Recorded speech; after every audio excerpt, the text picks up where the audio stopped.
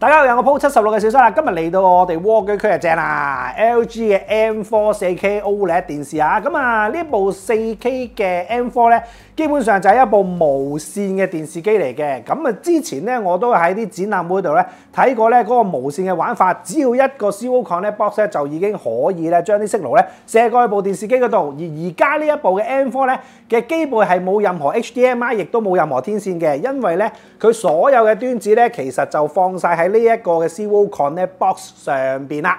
咁啊，究竟咧佢呢一個嘅玩法係咪真係可以穩定咁樣輸出到 4K Dolby Vision 同埋 Dolby Atmos？喺操作上面又有冇因為無線嘅原因咧，就導致到有嘢要衰減，我哋要接受嘅咧？我哋即時同大家實試一下嚟。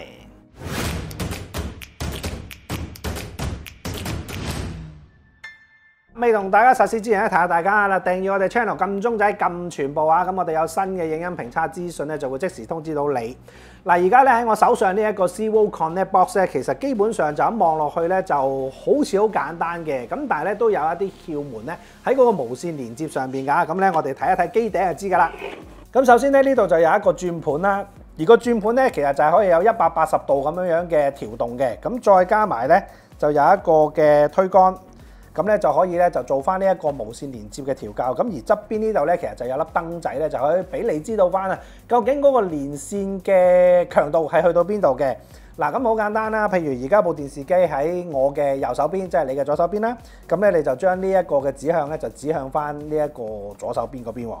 咁跟住，如果係另外一邊嘅話咧，咁你就將呢一個撥杆咧就推過嚟呢邊。呢一個嘅燈仔咧，其實就係指向你嘅電視機個方向嚟嘅。咁啊，睇翻咧你自己咧點樣去擺呢一個 box 同埋你個電視機嘅位置啦。咁而呢盞燈入邊咧，其實就有信號嘅一個分辨噶嘛。我哋咧入翻電視機都可以睇得到。咁一陣間咧就同大家講下點樣去做翻個簡單嘅調校啊。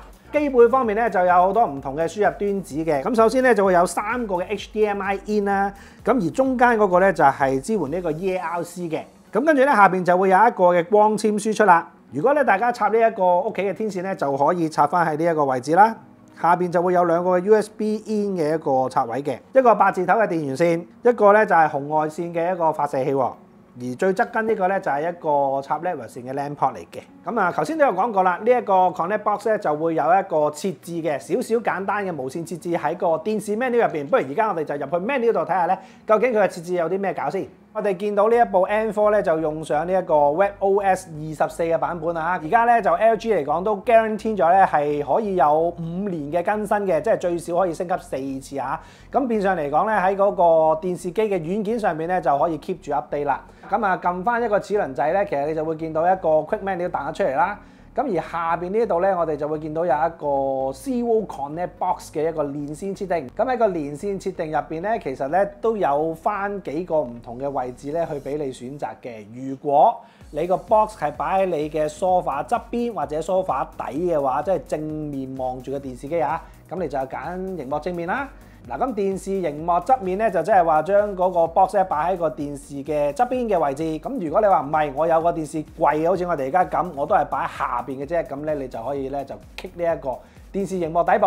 咁我哋而家當然就擺喺正面啦。咁我哋就篤呢3個點點先。咁啊入到去咧，其實就會見到咧現在嘅信號嘅狀態嘅。咁而信號方面咧，其實就有4款嘅喎，綠色、藍色、黃色同埋紅色嘅。咁大家會問喎，喂，點解咧呢一個 box 咧喺我身邊喺個電視機隔離啊，都只係得黃色咧？其實咧上邊呢一個挑杆咧係會有少少功能嘅。咁咧大家只需要咧將佢慢慢做翻個微調咧，就可以咧得出一個最好嘅效果。咁而呢一個效果咧，其實就係指向翻個電視機究竟係喺你嘅水平位置，定係話喺向上嘅位置啦。咁你調翻一個啱嘅角度咧，佢就會變翻一個最好嘅接收效果啦。其實下邊咧亦都有解釋到咧，究竟點樣去做個 connect 嘅，將個 connect box 放喺呢個距離底部3米啊，而正面方面咧就係距離10米嘅。所以如果咧你係啱啱新裝修啦，或者係有一啲嘅室內設計嘅需求嘅時候咧，呢部電視機咧就可以幫你玩得比較上刁鑽一啲啊，就唔需要咧一定咧將你所有嘅 device 插喺你個電視機嘅機背或者機底嗰度啦。基本上咧連線咧就係咁簡單啦。咁啊而家咧不如同大家分享埋咧呢一部 LG M4 嘅一個 OLED 電視嘅技術規格，跟住落嚟咧我哋就實試下呢部機咧。呢一部 LG 嘅 OLED EVO M4 4K 智能電視咧，係全球唯一一部支援 4K 144Hz 無線影音連接嘅 OLED 電視嚟㗎。刷新率咧就係 4K 120Hz 嘅，最高係支援 144Hz 啊。影像處理器咧就係 Alpha 11嘅 AI Processor 4K 嘅，支援 AI 嘅 Super Upscale 4K 啦，人工智能亮度嘅控制啦 ，OLED 嘅 Dynamic Tone Mapping 屏添㗎。而 HDR 方面咧就係支援呢一個 Dolby Vision、HDR10 同埋 HLG。另外咧，今代亦都加入咗 FILMMAKER MODE 咧，都可以用到 Dolby Vision 呢一個嘅效果㗎。而 HDMI 方面咧就會有3個嘅 input 嘅，支援2.1嘅格式嘅喎 ，support 呢一個 4K 120Hz 啦、VRR 啦、ALLM 啦、QMS 啦。遊戲功能方面咧就支援 NVIDIA 嘅 G 星同埋 AMD 嘅 FreeSync 㗎。而 WebOS 嘅24智能系統咧，亦都係支援呢一個 Apple AirPlay 2嘅噃，原生支援呢一個杜比 Atmos 嘅，咁而經過佢嘅 Alpha 11 AI 3Pro咧，仲可以出到 Virtual 嘅11.1.2嘅 Upmixing 添。呢部65寸嘅 M4 咧，定價就係44,980蚊嘅。I don't need an invitation for that. I think you do. Feel like you can't leave me alone. Thanks. Helicopter parents have been trying to get us back together for the past 4 months. Fuck, we're gonna get you by sharks! It's complicated. It's never complicated. What, he cheated on you?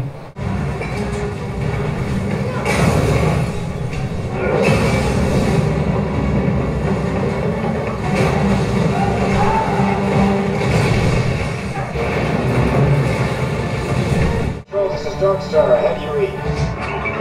Battery's holding at 95%. Cabin pressure looks good. This to you if you go through with this. Control, you're clear for takeoff.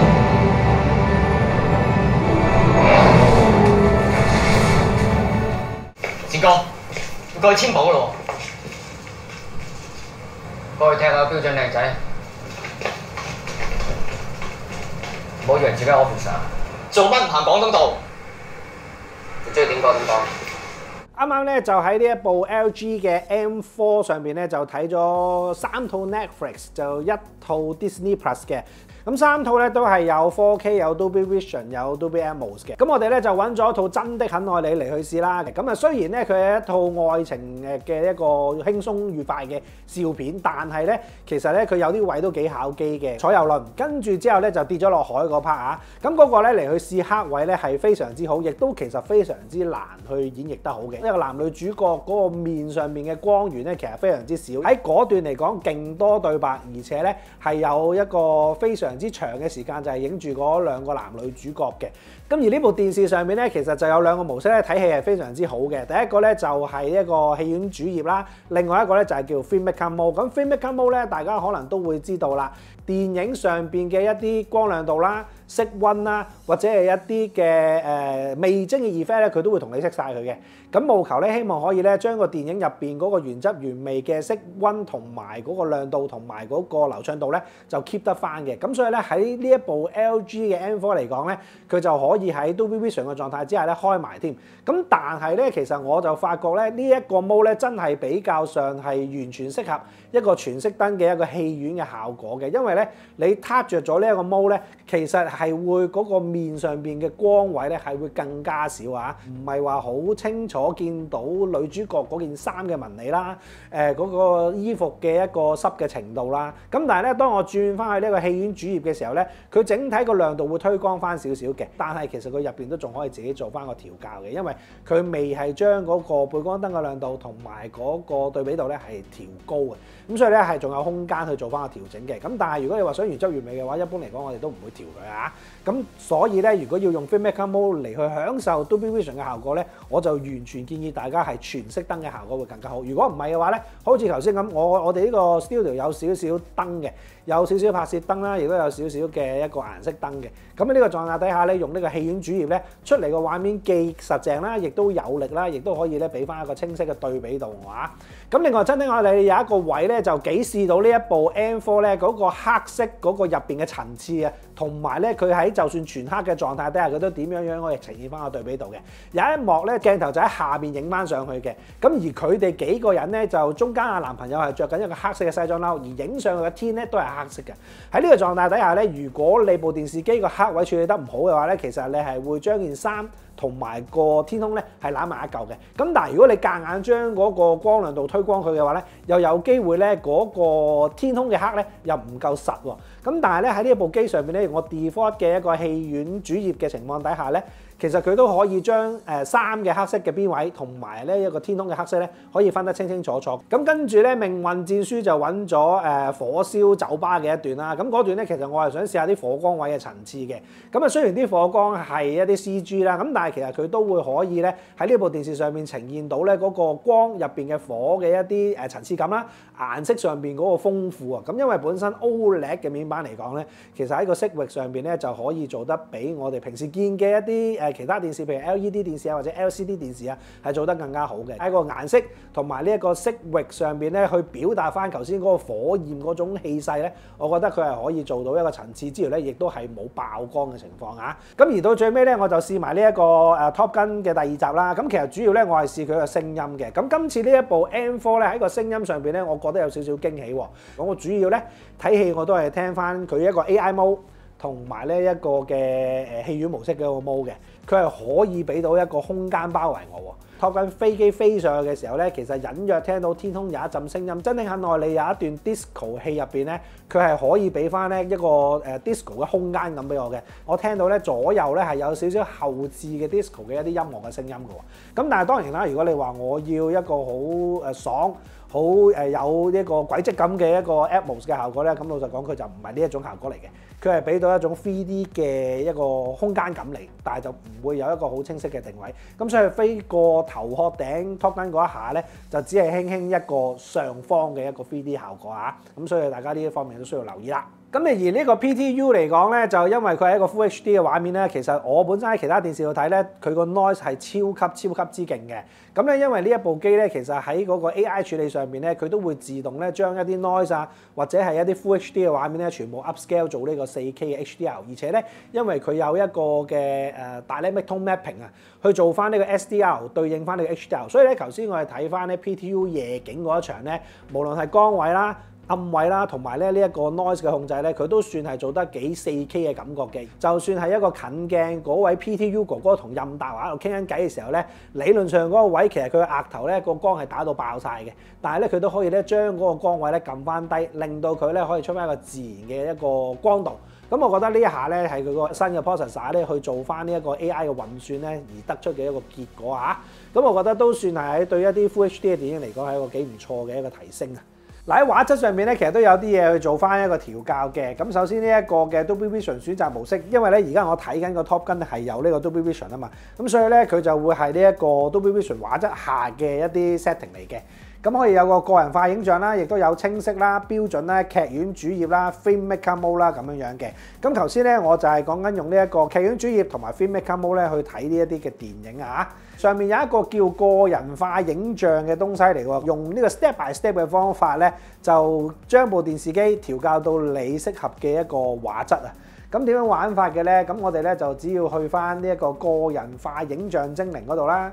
咁跟住咧，佢就會出咗一個 menu 嘅。咁而呢個 menu 咧就好簡單地咧，你只要選翻你自己覺得畫面上睇落舒服同埋一個靚嘅畫面咧，佢就會幫你做翻呢一個個人化嘅影像處理啦。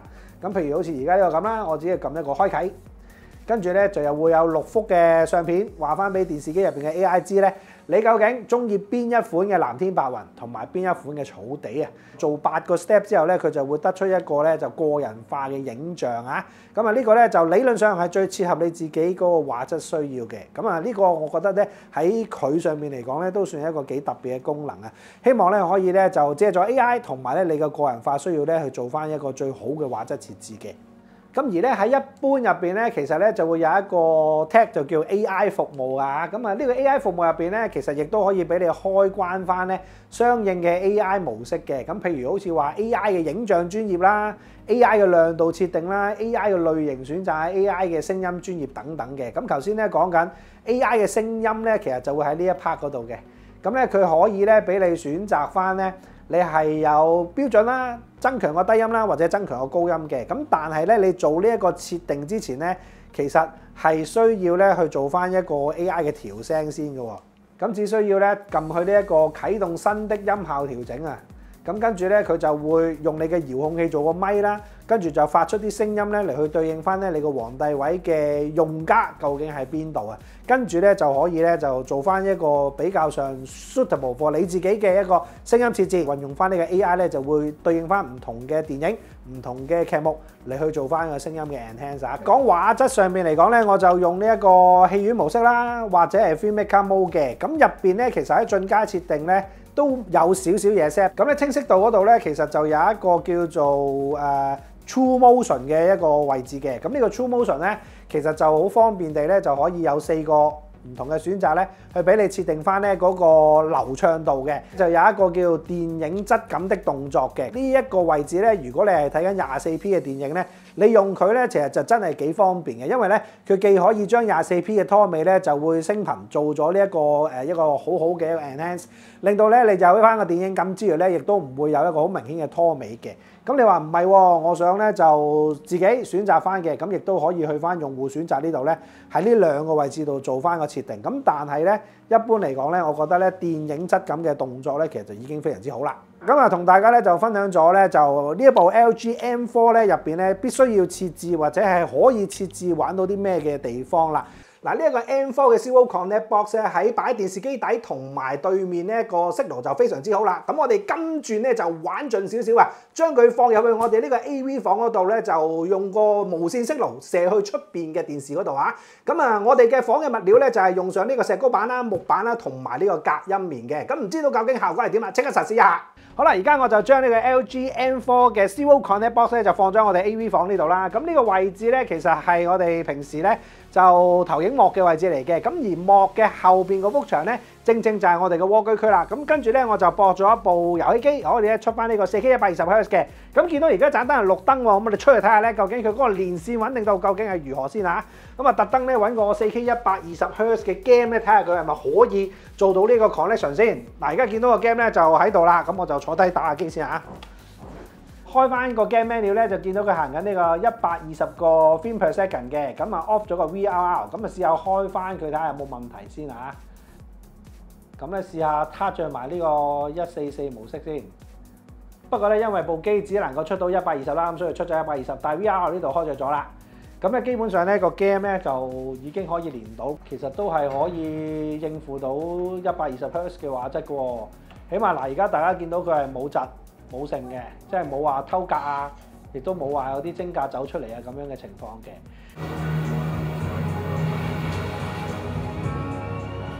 嗱，今次玩到咁盡嘅測試 M4 無線連線可以話係完全冇問題啊！就算 Serial Connect Box 只得黃燈都好啦，佢都可以出到非常實淨嘅電影 4K HDR 嘅畫面啊！而且穩定度咧仲比想象中好好多添。